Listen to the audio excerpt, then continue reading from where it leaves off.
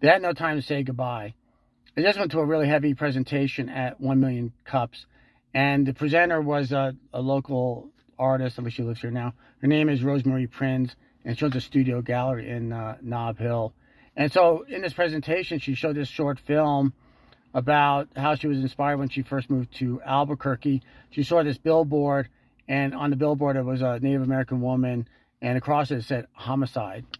So she started this exhibit where she takes old x-ray film and she etches Native American women who have gone missing with different messages through that.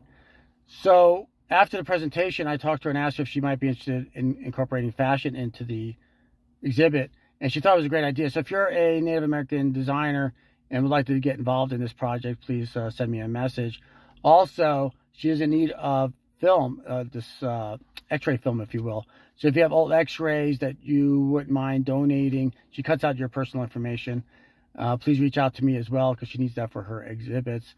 And lastly, as I mentioned, she made this little documentary. It was really well done, but she narrated the whole thing just to get this thing done.